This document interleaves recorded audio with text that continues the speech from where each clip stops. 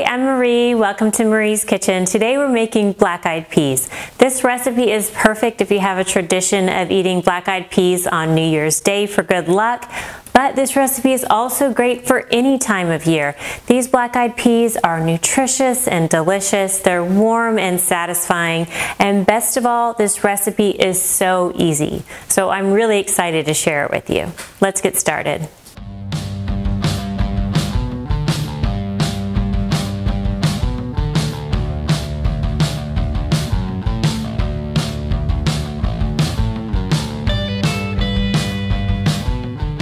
Okay, real quick, let's go through our ingredients. We're going to start with about 4 slices of bacon, and this is sliced up. You could also use some pre-sliced pancetta if that's easier. Then we're going to use about a cup of chopped celery, a cup of chopped carrot, and the same of a sweet onion. Next is a few cloves of garlic. Next is fresh black-eyed peas. You can find these in the fresh vegetable section of your grocery store.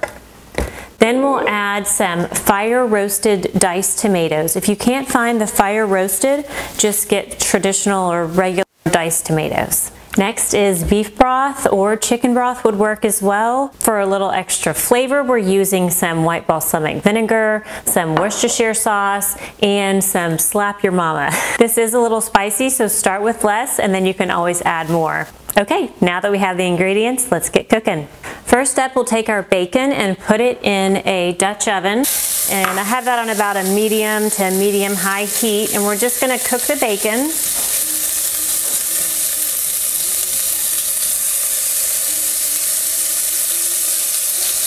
Next, we'll add our onion, carrots, and celery.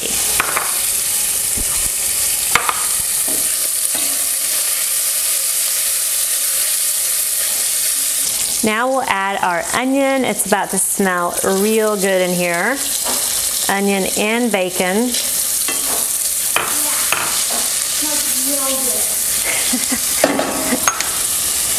We have our live studio audience, my daughter, who's commentating on everything. We're just cooking the onions in the bacon grease, and it smells amazing in here. Now we can add our carrots, and then the celery.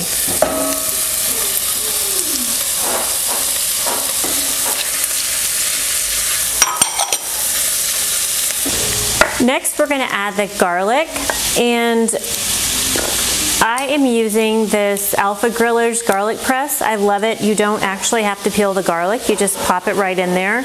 These cloves are real small, so I'm using 2 at a time there.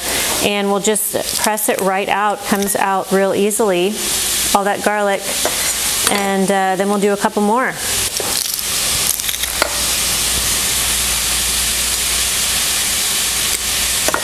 There we go. There's our garlic. I'm going to give this a stir while it's cooking. It's looking really good. And now we'll add our garlic.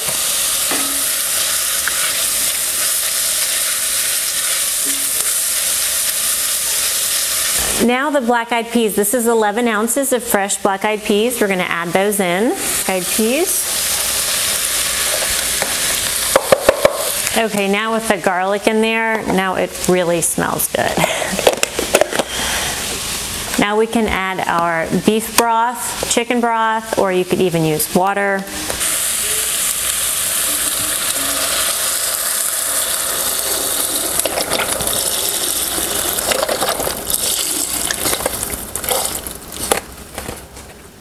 You can use low sodium if you prefer. I often do, and then just add as much salt as I want to it. This is not a low sodium, so I probably won't need to add a lot of salt. Next up is our can of fire roasted diced tomatoes. Whole thing goes right in. We'll give that a little stir here.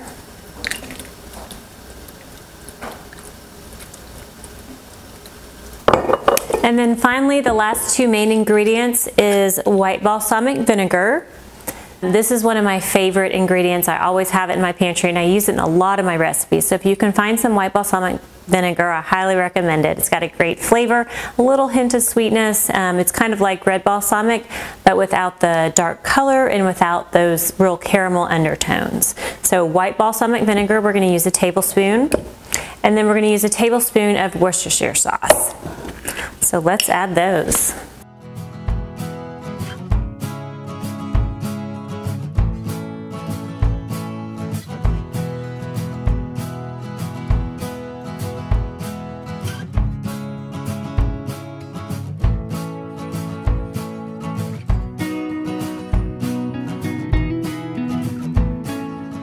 Now we'll bring that to a boil and then reduce it to a simmer, which is just a very, very low boil.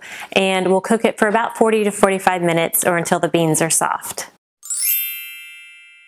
Okay, the peas are done. They look delicious. It smells so good in the house. And you do want the beans nice and soft. You don't want them to have any crunch in there. So go ahead and just keep cooking them until they're nice and soft. It may need 5 or 10 more minutes, depending on your stove. One other thing to note is that while they're cooking, a lot of the water does evaporate, and so you want to go ahead and add another cup of water while they're cooking if needed. You want to keep it kind of nice and soupy. You don't want it to dry out. So let's have a taste. They look so good.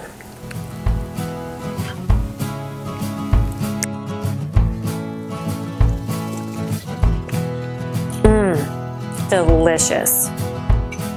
Really great, rich flavor.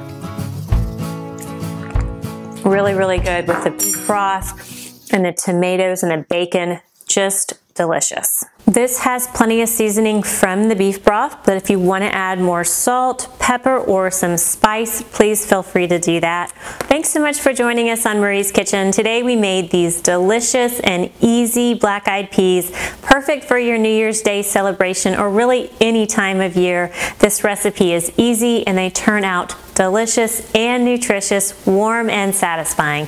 I really hope you get to try it. For this recipe and more, check out my website, mariesaba.com. There's a link in the description box below directly to the website with this recipe, so check there. And if you have any questions, always feel free to email me, marie@mariesaba.com. If you like this video, give us a thumbs up. We so appreciate your likes. And also hit that subscribe button. We've got more videos coming up every week and I don't want you to miss any of them. My goal is to give you some really easy recipes that turn out great every time so you can build some confidence in the kitchen and then feel really inspired to share good food with people that you love. From my kitchen to yours, thank you.